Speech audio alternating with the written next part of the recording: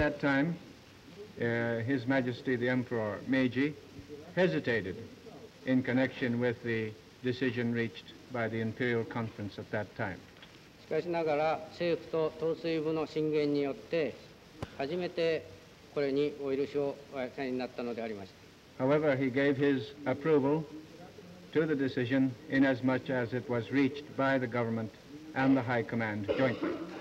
今回の場合には9月6日の御前会議の決定を一度は白紙に返すというところまで陛下はご処置になったのであります。However, in this particular instance, His Majesty the Emperor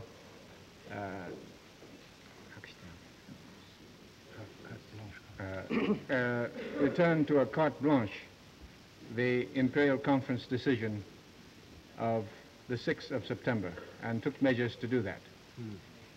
And is the attack upon Pearl Harbor to go down in your history as another incident?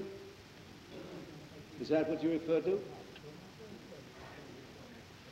そうすると結局真珠湾攻撃というのは歴史的に見てただ一つの事件に過ぎなかったと言われましょうか。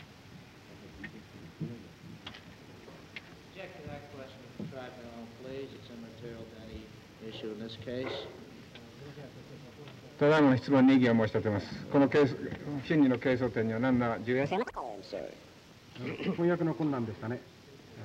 遺憾でした。Well, in any event, you were in the Emperor's presence and your advice was sought in the last lingering hours of the Kanoi cabinet, the last Kanoi cabinet. Is that not true? しかしながら、いずれにいたしましても、最後の近衛内閣が、まさに倒壊戦としておった時分に、あなたは天皇の側近によって、そうして天皇よりあなたの意見を、進言を求められたのではありませんか。その時は普通いつものようにしばしばお召し回り拝謁いたしましたからいろいろなお話はしております。